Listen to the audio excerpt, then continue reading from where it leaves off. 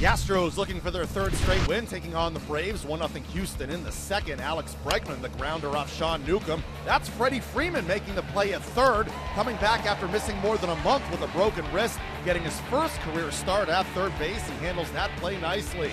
In the third, the Astros add to their lead. George Springer going to the opposite field, his 25th long ball of the season. That makes it 2-0 Houston. Fast forward to the fifth, it's now 8-0, bases loaded. Jose Altuve drives one way back, narrowly missing a grand slam off Luke Jackson. 2-run score, Springer out at the plate, still 10-0 though.